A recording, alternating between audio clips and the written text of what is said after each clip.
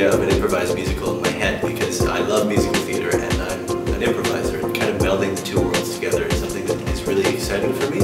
And I think something that excites Jon as well because he's also a musician and an improviser. So for us to be able to meld our two loves together, music and improv, is such a great thing. So it's been an unexpected surprise to be able to do the show and have people enjoy it as much as they have. It's been great, great fun.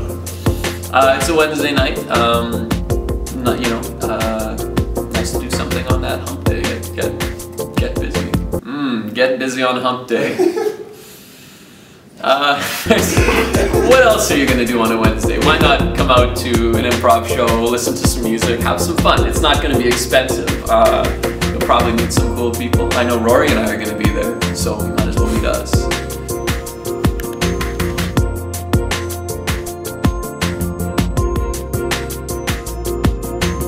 Expect some fun songs, some crazy characters, maybe some realistic characters. I don't know. I mean, they can definitely expect to have a fun time. You should come see our show. It's going to be a lot of fun.